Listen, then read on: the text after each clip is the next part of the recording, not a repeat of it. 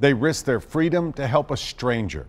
That's tonight's Music City Milestone in Black History. Tori Yates-Orr has the story of Samuel Meharry and how his legacy here in Nashville all started with an act of kindness.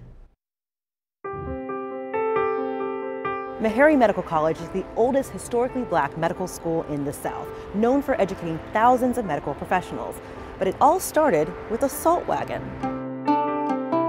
In 1826, 16-year-old Samuel Meharry was traveling through Kentucky carrying salt in his wagon when he went off-road and got stuck in a ditch. Now, even though they had every reason to be fearful of the white Meharry, as slave catchers were prominent in Kentucky, the family took him in for the night and helped him move his wagon in the morning.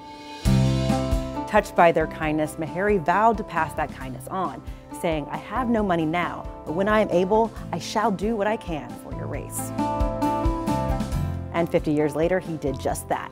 Samuel and his 4 brothers donated $30,000 to create a new medical school for African Americans, the school we now know as Meharry Medical College. Meharry Medical College is continuing that legacy of kindness by not only educating thousands of doctors, dentists, and biomedical researchers, by reaching out to the community and inspiring the next generation. I'm Tori Yates-Orr, and this is your Music City Milestone in Black History.